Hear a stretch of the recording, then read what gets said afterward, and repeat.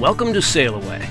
We are Eric, Lauren, Rivers, and Zeke, and after traveling for 3 years aboard our monohull, we've decided it's time to make the leap to a catamaran. Join us for tours and reviews as we search for the perfect one. Welcome back. We've got yet another boat that we are touring today, and this one is another one in our second boat category, which is more fixer-upper category. And if you haven't watched any of these tours, we did a whole bunch in a little bit higher price range tour of about $400,000. This particular category is under $250,000, 4 cabins, at least 44 feet. And that's mainly it. We're looking for a boat that's a good value, that works well to live on as a family, and just needs some loving. As always, we're going to be judging these boats on a system of thumbs. Very, very precise measuring device. 1. Are you going to do it with me? Oh, sorry. 2, 3, 4, 5. Man, we're getting like so good at that now. So we have 5 categories that we will be judging on. The first one is build quality. The second is sailability. The third is trampolines, which is only Rivers category. Fourth is livability, and then the last one is value. Value is the only category that's different from our other group of boats that we've been reviewing, which was the X factors, and that was just sort of the undefinable qualities that make you love a boat. We're sort of pulling that into value on these boats, but because these are more fixer-uppers, the price and what you get is really the most important thing. I think that's it. Yep. Let's get started with our review of the 92 Privilege 482.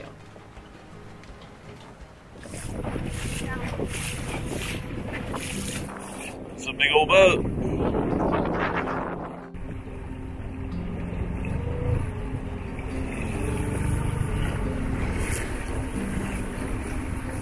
Yeah, definitely needs some love there, doesn't it?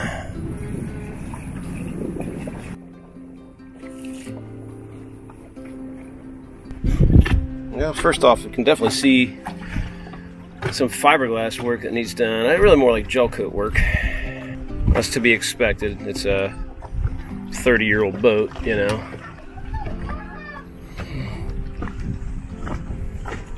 This is a single helm out on the stern.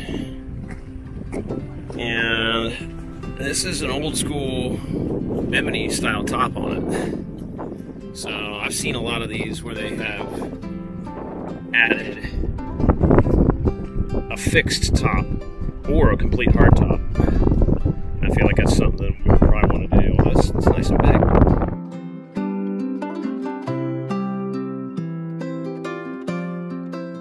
Got these lounge areas on the side. Need to re-sew some things for sure.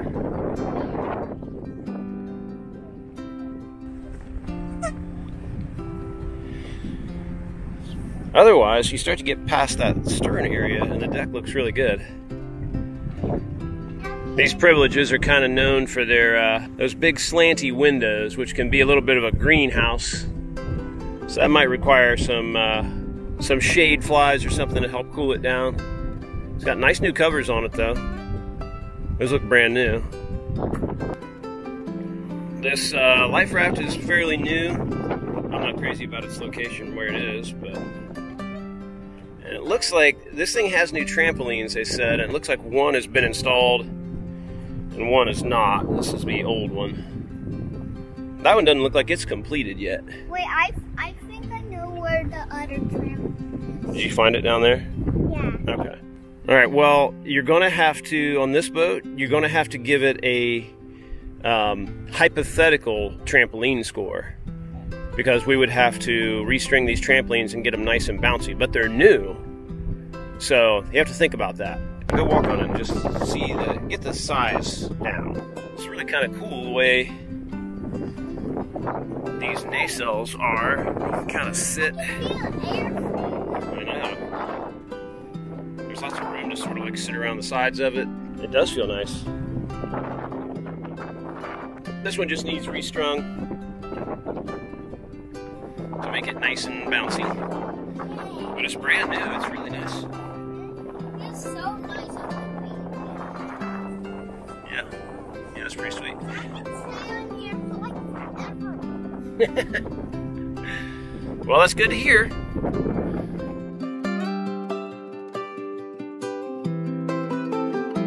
Kind of a downside, depending on how you want to look at it, of these privileges is all the spars are painted.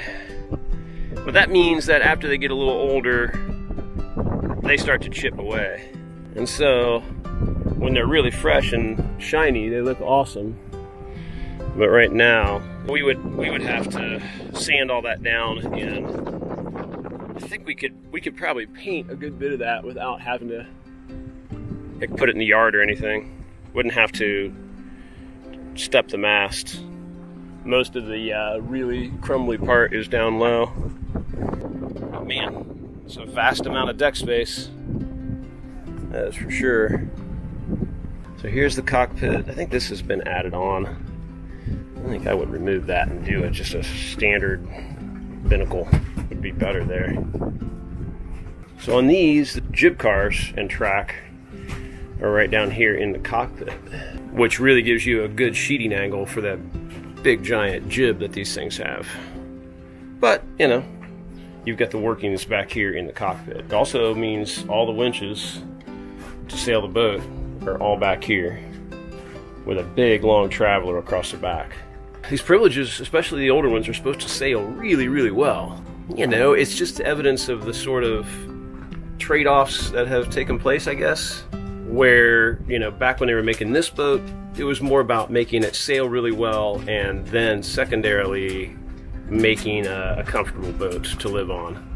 And they've slowly kind of taken away the pure sailing elements of a lot of catamarans in favor of just pure comfort, which I understand. I mean, especially at anchor. But the upside is, if you're looking at one of these older boats, you're going to get something that has a lot more room to sail well. And that is a long traveler for a really huge mainsail. And that's a big deal when you're trying to point. To be able to actually trim your sail to the shape you want it to be. One thing that does not appear to need any work are these tables. They're beautiful. Revarnished pretty recently. And that's what needs to happen to these doors and the frame and everything. Once it was done, it would look pretty sweet. Yoga! This was one of Lauren's big parameters. No, all I wanted is to be able to do like a downward dog and not have anything to the side of me. And you can even do downward dog here without giving the boat behind us a show. I know. Want to suck down? So yeah, this will be really nice. My yoga studio. Yeah, there's a lot more space in this cockpit than in the pictures and just by the way the boat's designed that I really expected it to have. Yeah. And even with just the bimini shade, it's a lot of shade and a lot of cover. And a lot of these will do like a shade fly up here off of the boom that goes out over both sides. And a lot of them add a whole hardtop or more of a fixed bimini that goes out more over the sides there. So one or both of those kind of things would be in order, I think, eventually on a boat like this. So back here at the wheel, we got both engine controls. This has one engine completely rebuilt on the starboard side. On the port side, it's still the original engine, but is reportedly running well. Visibility on a boat like this when docking would be something to get used to. There'd be a lot of just stepping up on these steps and driving with one hand to kind of see where you are. Yeah, I'm no visibility basically. I have one side visibility. Yeah, I can't see that. Especially with this bimini the way it is, you can't see through right here. So that's another reason why a better system on the bimini would be really advantageous, because it would come straight across like right about here.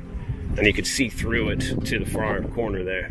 So Nari has a pretty nice set of solar panels. They look a little older, but reportedly they do a pretty good job still. Really nice Stingy Davit system. Those are rugged. And again, so one thing about the privileges is they're known just to be extremely high quality, very, very durable, very rugged, just built extremely solid. And just walking around on the boat, you can kind of tell that. It just feels, sturdy. Yeah, could it be restored to its former glory? Maybe. I haven't even looked inside yet. I mean, Price is Right, so. yeah, I know, that's the thing. That's what we're talking about in this category. You think the outside is too daunting? Yeah, I don't know. A lot of sweat equity details that, like, just making it look prettier. Yeah. And straightening up certain things about it. I don't know. I think if you could snap your fingers and like do some of those things, it would be worth more right now. Yeah. But you can't. You definitely can't. It takes a lot of work. But, yeah. No. Oh, it's got bean bags though. Sold. We put $100,000 of renovation in it. Yeah. It's not necessarily going to be worth $100,000 right. more. It's listed for $259 right now. It'll be. Yeah, $359. If I don't know. it might be. We have to look at the comps. There's another one out. There's another one for sale that's beautiful. That's in Italy, but it's listed like $350. So like, there's the possibility. Yeah. You got to do everything the right way, though. Yeah. I mean, All right, inside time. All right, this is the interior. It's very pretty in here. It needs, again, it just needs some love. Like some of these ceiling panels are not affixed quite right. Want to do another ceiling project? It can't be that. Well, it's way simpler than ours. There, I just fixed that one. Perfect. One of the cool things about this boat is these are galley down, and it's something that we always told ourselves we didn't really like. I mean, it makes for a really big galley. There's tons and tons of room down there. But you get two big tables up here. It could also fit a lot of people. To party. Definitely fit a lot of people. Yeah. You want to open that door? I saw you discovered the Secret. the fifth room. Careful. Go in there. Where the new trampoline is. Oh, okay. There's where the second one is. Cool. Big is. So this is kind of like a bonus room, and looking at this online, to us this was a potential Rivers playroom and possibly also laundry, because in many of these, this space right here is a sink, but that is a perfect size for a little washer, a washing machine. So we could put a washing machine right there, and this could be the laundry room and your extra playroom, because this is a massive bunk. Yeah. Again, it would need a good bit of cleaning up. A big Hey, don't closet forget here. the beds. Gosh, closet just full of stuff, but it's huge. And obviously, this is a hobbit hole. It's very short. It's not meant for tall people to stand in. I know, that's why it's perfect for you. It's like a kids-only playroom. Yep. There's a ton of headroom walking in. I don't have to even duck to walk in. Right. I have to do it this way, I guess, because you got to step down. Okay. But all the way to here, and this is going to be a head cracker, I'm sure, but once you're at this point, you're sitting down. You're going to the couches. Yeah. But all through here, this is like wide open. These windows are pretty cracked and messed up, so at some point those would have to be replaced. It's a big list of stuff. If we waited around, you'd probably find other boats on the market for cheaper than this that are kind of in this size range, that maybe like an old Lagoon or an old FP or who knows what. It's a privilege. I mean, I hate to keep like making it out to be this amazing thing, but they were and still are like a luxury brand boat that was built, like very overbuilt for ocean passages and ocean cruising. I mean, it's still that boat. It's still sturdy and still, it just, the cosmetics are just rough. Really all it is. Everything we've seen in the listing as far as the mechanical stuff goes is awesome. This boat's got copper coat. It's only been put on a few years ago. We wouldn't have to deal with bottom jobs for another 7 years probably. It's got two new max prop feathering props. That starboard engine has been completely rebuilt with a new transmission. It's got a brand new generator that's now got about 700 hours on it, I think. It's got like a lot of good mechanicals, but it just needs like electronics upgrades and like a ton of cosmetic work. Can we take out that speaker right behind your head? Yes, or we can just make it look better, one or the other. See what they sound like first. Alright, so this is the port hall. Oh, we gotta fix that. For some reason, this comes off right there. It's the other way. Turn around. Okay. Wood glue. It's missing a piece on this side. You know. Break it, you bought it. See, now this is the kind of stuff I look around the boat and I see places where this should be done, and no, with this, it needs like an actual piece of sanded trim that's been stained and varnished. You know? Right. And like all these ceiling panels could fairly easily be recovered. Not easily. I shouldn't say easily about Nothing's anything. easily. But, you know what I mean. So there's like water. It's a stain, but it's not. It's from the previous. We had that. Right. So anyway, galley. Don't forget this bathroom. Big top-loading fridge. It's pretty rough looking. And a front fridge. Oh, okay. I was about to say I thought there were two. And that one has nothing in it. Nicer, but I don't think it's working. Do we know what's wrong with it? Like the whole compressor evaporator system is just shot, so it just needs replaced. Just that one got replaced also. Okay. That was already new and replaced. This one just needs the same thing. Again, it's really good quality stuff, but it needs refinished. What's this? Just a pantry? Yeah. That's nice. And it's insulated too. It's probably for food. Probably for food in there so it doesn't get hot. Right. There's two cabins in the front, and they're the bigger cabins. So how many bathrooms? 4 bathrooms? 4 bathrooms. The two front bathrooms have a separate shower all the way forward, and the back ones I think are a wet head in those two. It's a good sized shower though. Just, ooh. Mold. Nice big nav station. This would be Warren's editing station maybe. As long as we can get you some shade outside so you don't cook under those windows. For real though, it's got really nice airflow through. It's not that bad. Look how wiggly it is. Starboard hall. So this is pretty much like the master suite. And the woodwork down here is really nice, actually. So this would be the master cabin. Looks like a pretty nice big bed. A lot of these plastic hatches would need to be replaced. They're pretty rough looking. Or painted, maybe. Alright, here's the question. Good closets. Can you fit in the bed? I don't know. Let's find out. So you're going that way? Well, it's just the way it's laid out. Oh. I mean, you fit. Look at that. There's like an inch. I got You got. that much from the head. Well, that's good. It's actually plain. Yeah. It's weird from that perspective. It does not look big enough. Cool. Yay. Thumbs up. Primarily hanging closets, but I don't really feel about those. You can stuff lots of clothes in hanging closets. Yeah. It's just tons and tons of storage. There's tools everywhere though.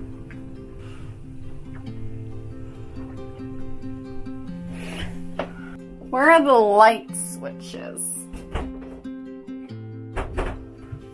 Oh, they're real high up. I'll have to do something about that. So you like this bedroom? Why don't you get in the bed and see how comfy it is then? It's big. It's very big. You got a hatch right above you, and a hatch right next to you. There's definitely enough room. You like this one? Open this and look out. Maybe enough room for a sleepover. Maybe enough room for a sleepover. It's pretty cool. How's this one for you? Good. Yeah. Main bathroom. I can stand up. Just stand and do my hair. Yeah, it's really good. Really good light in here. Well, it's too good. Turn it off. No, this is this one. This is the captain's quarters. So it's got like more stuff.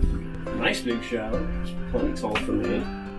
This one's got all new faucets and rail, and then we've got tons of storage in here. Kind of like the medicine cabinet storage. And storage down below. There you have it. That was the Privilege 482, 1992. Yeah, a really unique boat. Part of what caught our eye when we first saw this one available. The first category is build quality, and For me, that was kind of a big factor in wanting to look at some privileges. They're well known for their build quality. They're well known to be really solid, rugged boats made to be able to handle ocean passages easily. Older boats back in those days, that was kind of a new thing, especially for catamarans. They built things heavier. This boat felt exactly what we thought it would feel like. It's really, really solid. All the rigging was very hardcore, big chunky shrouds and turnbuckles, and everything underfoot just felt really solid. Down below, privileges are known for their beautiful wood interiors, and again, that are built very solidly. It's an old boat, so a lot of that woodwork does need work. The foundation is there of just like solid build quality. Yes, it was built nicely, but it is 30 years old, so it needs help. It's a balance between how it was built and getting it back to that same quality. If we can get it back to that same quality. Right, or close to it. So yeah, with an older boat like this, I guess that's the thing you have to figure out, is if it was originally built really, really well, was it maintained well enough to to be able to get back to that. Yeah. There were some issues with how they built these boats. The skylights became kind of their signature look, but they're problematic, and this is across all these older privileges. And there were signs of it inside. You can see that these skylights have been a problem for years and been leaking. There's cracks in them. They have to be replaced at some point. Obviously would be a kind of crappy job, but not necessarily hard. So for build quality, although I wavered a little bit, I went with a 5. I think the solidity of the boat overall for me was enough to get it all the way up there, even though those windows need dealt with pretty badly. It's 30 years old, so the build quality is just, yeah, it's 30 years old.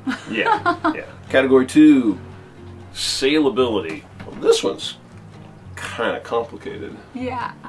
Because this is unlike any boat that we've looked at. Right. We've looked at so many newer boats in the other category, and then we looked at the Dean, all of which are set up in a more modern way. Right. This was set up in a sailboat racing 1992 way. Yeah, they don't have all of the bells and whistles. Hadn't explored different ways to do things helm at position. That point. I hate the helm position, really, but I couldn't tell you a different way to do it on this particular boat because of the way that it's built. Another part of sailability, it's not just how well does the boat sail, it's how easy is it to sail. How well are the lines run? How well can you operate getting the sail up and down? What's your visibility when you're maneuvering the boat? And those are all admittedly not great. It's kind of a double-edged sword, because it's definitely set up in a more simple way, which could be good or bad. I would like it if there was an electric winch or two, but it's a big boat. It's obviously not in mass furling at all, so you have to take the main up and down. Well, that's all. No, I know, but without the electric winch, like, right. it makes it a big job to do every time. But it should sail well because it's set up in a more sailing specific instead of a living specific way. There's something to be said for the way it is laid out. The winches are just right out in the open. You can like stand and grind a winch, you know. You go to the cabin top to raise the main. So it's not running through a whole series of blocks to get to it. It's simple. You walk up there, somebody tails the halyard, and you just hoist the main up. Right. Not everybody's cup of tea. Might be set up perfectly for us because we do like those things. But yeah, visibility when it comes to like docking and stuff would be terrible on this boat. I mean, really tough, even for me. I don't know how you would ever drive this boat into a dock. I don't think I You would. You would drive it into the dock. I would, yeah, I would go directly into the dock. This one was back and forth, and so our final scores in this one were 3 and 4, and I was teetering back and forth. And it's one of those, I think you'd have to live with it for a while to really appreciate the pros and cons more. I think ultimately I kind of dig the simplicity of how the running rigging is set up. It's more old school sailboat. It's not ultimately as convenient as newer boats. Right. Now, it's the best category of them all. Trampolines! Yeah, we're lucky on this boat that we happen to have one of the foremost trampoline experts in the world today, Rivers Danger Dove. He has bounced on a 55 Outremer and a Lagoon 40 and every catamaran in between. You were even just on a Hobie Cat. Giving him unique insight into what makes the trampoline tick. What did you think about the trampoline on the Privilege? I kind of like the wind coming through the holes and It had particularly hitting your feet because it feels really good. particularly good wind flow. Okay. You didn't get a bounce on this one because the tramps weren't really all the way secured. But like size-wise, they look like they're pretty decent size. They're bigger than I thought they would be. So you feel like it was big enough to accommodate you and several friends to jump on. All right. Well, so what do you give this one overall, trampoline-wise? What is that, a 6? No. Oh, okay, just a 5. Which is a 10.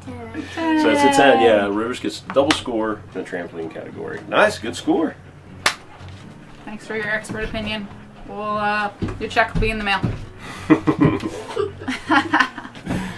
We're up to number 4, which is livability. How well do we think we could live on this boat? Really well. Pretty well. Yeah. It's 48 feet. It is the biggest boat that we It's very seen, wide, right? Yeah, because it's so wide. It's 26.5 feet wide. Right. So, and it's over 48 feet long. It's 48 feet and a few inches, I forget. Right. And Look it's at that. 5 cabins. It's got just kind of the extra space that we didn't think would be available to us in our price range at all. We didn't really talk about there are 2 huge sail lockers on that boat. Yeah, one's got the generator in it. The other one just a pure sail locker, fenders, whatever. The thing about that 5th room, it's very unique. Yeah. There's no other boats that have a layout similar to that one, with that 5th cabin kind of tucked up in the front. Very unique in the way it's laid out, and for us, it is kind of a hobbit hole, but it's got a ton of good storage in there and a king-size bed for sure. It's huge. A place where Rivers could go and his friends could go to play, and they could kind of tear it apart and leave stuff out, leave Hot Wheels tracks out, leave Legos out, and they're not just in the middle of the boat. I was not real enthused about the galley down, but I think it works. Yeah, I was surprised at how well I liked the galley down too. It was way more space than I pictured. I mean, it was a big boat, and there's a big. It is a big boat, yeah. There's a lot of room on the sides that wouldn't be used otherwise. Right. So I think it was a really good use of that space. And the fact that the galley is down means there's a whole lot more room up in the salon. Yeah, the one thing that I do not like on that boat, and that wouldn't be fixable, is the beds though. There's no, like... Straight up Pullman berth. There's, one person will have to climb over the other one to get in and out of bed. That would take some getting used to. Yeah. Otherwise, that was a very, very nice cabin. And then I really liked the bathroom. There was tons of room in that bathroom. Huge shower. I hate wet heads, but I don't mind it when you've got a couple of really good standing showers. And then you save space in the aft bedrooms by just having a wet head in there.